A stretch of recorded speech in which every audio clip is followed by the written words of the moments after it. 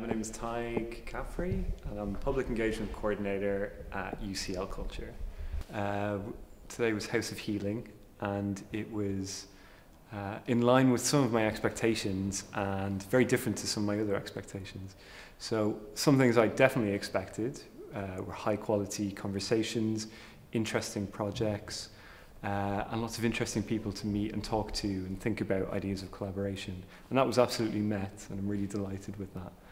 Some things I didn't expect were just the variety of things that we talked about, the different ways of having conversations, the different ways of thinking about collaborations, the warmth that people brought to the conversations, and their generousness and their willingness to talk to strangers about things that are really important.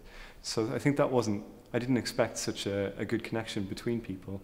And it's a real learning and lesson for me, I think, to consider in the future about how we create fast friends like this, how we make conversations that matter when you've just met people.